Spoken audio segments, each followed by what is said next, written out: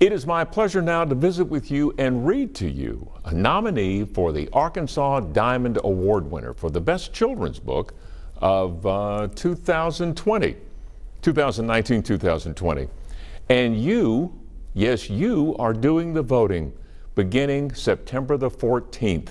Now to vote, you have to read 3 books of the 12 finalists or have 3 of them read to you, which is why I'm here. And this is the first book of the 12 finalists that are up for the Diamond Award. And the book is Creepy Pair of Underwear.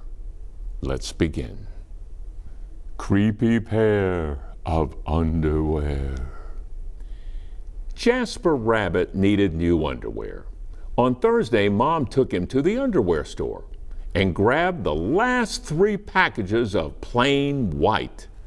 But as they headed for the checkout, Jasper noticed them. Creepy underwear. So creepy, so comfy. Mom, can we get these? Jasper pleaded. I think they're a little too creepy, said Mom. They're not creepy, they're cool, said Jasper. I'm not a little bunny anymore. I'm a big rabbit now. That night, Jasper wore his cool new underwear to bed. Do you want me to leave the hallway light on? Asked Dad. Dad, I'm not a little bunny anymore, said Jasper. I'm a big rabbit now. His dad shut the door, and that's when Jasper noticed the underwear glowed, a ghoulish, greenish glow. He closed his eyes. He pulled up the covers. He buried his face in his pillow, but it didn't help. He could still see that ghoulish, greenish glow. Jasper leaped out of bed and put on a pair of plain white. He stuffed the creepy underwear into the bottom of his laundry hamper. He finally fell asleep. But when he got up the next day, he was wearing the creepy underwear. Jasper threw them into the garbage can. He was still a big rabbit. He wasn't scared of anything, but he was done with the scary underwear.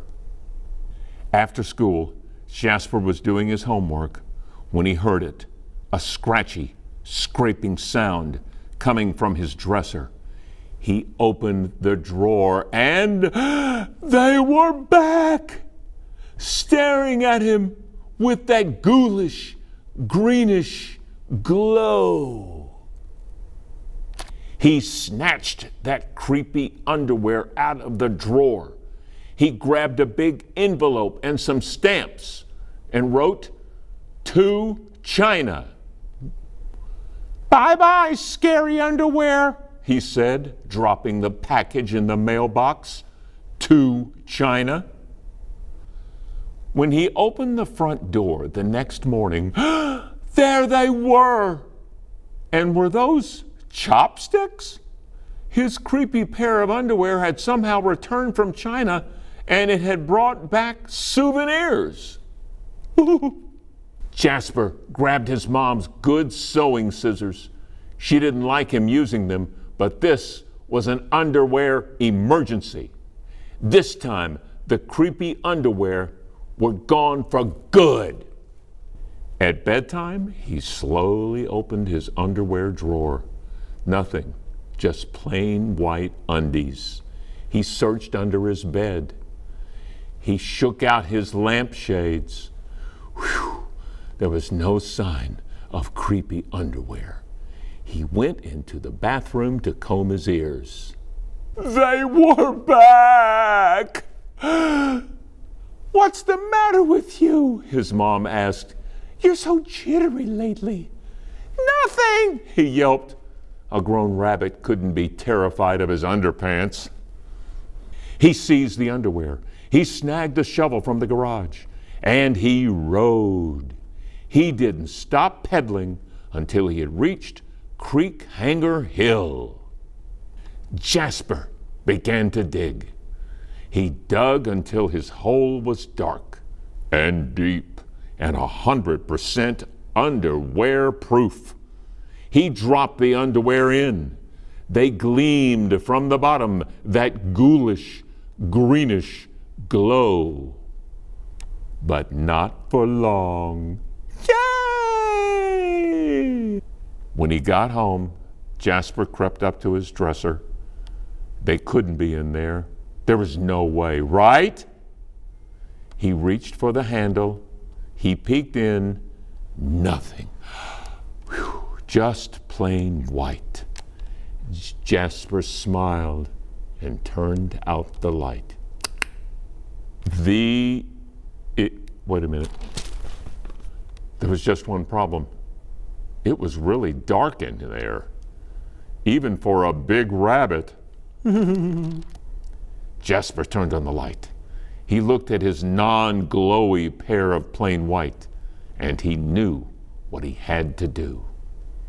Ba-bum, shovel. Ba-bum, midnight digging. Ba-bum. The creepy underwear were a little muddy, but they still filled the room with that gentle, greenish glow.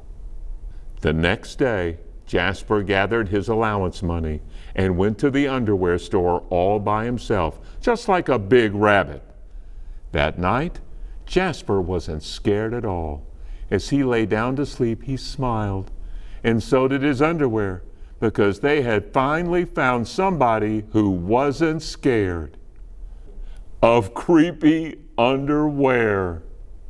The end. Well, what'd you think? Are you going to vote for this one on September the 14th through the 18th? We'll see if it wins. It sure was a lot of fun, even though it was kind of creepy. But it all came out okay in the end.